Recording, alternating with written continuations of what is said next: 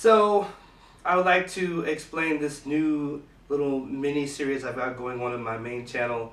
I want to call it the Japanese Word of the Week, your JWoww. So, um, because there's so much Japanese that you can use, even if you're not a fluent speaker, and it can really help you get through situations.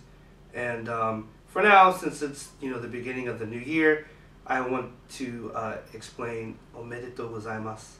So Omedetou Gozaimasu pretty much means like congratulations. Like whenever you want to congratulate someone on something, whether it be a wedding or a birthday or getting a new job or something, passing a test, Omedetou Gozaimasu. Like that's your go-to pretty much. So if someone says like, hey, I just got married, Omedetou Gozaimasu. Like, oh, Happy New Year, Omedetou Gozaimasu.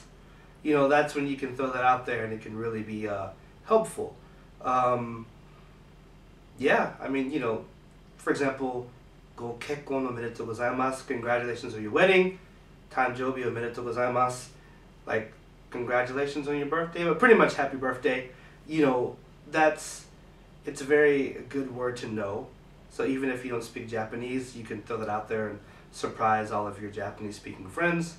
Omedetou gozaimasu. So I'll get more into like different, like the different levels of the Japanese politeness and, all of that later. But for now, just Omedetou Gozaimasu. Please remember, that's your Japanese word of the week. So stay tuned and keep an eye out.